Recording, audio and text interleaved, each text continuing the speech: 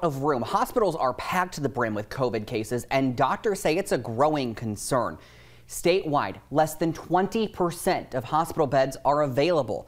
Even worse, less than 1% of the state's ICU beds are available. Both of those percentages are down, over the last 2 days. New at 10, Carice Clemens looked into the bed reductions and what it means for you. Hospitals are full, COVID cases are rising, hospitalizations are up.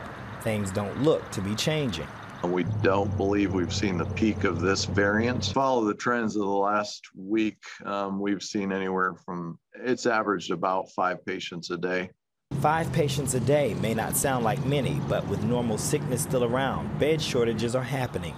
White River Medical Center in Batesville has over 200 beds with 60 dedicated to COVID patients. Over 80% of COVID beds are taken.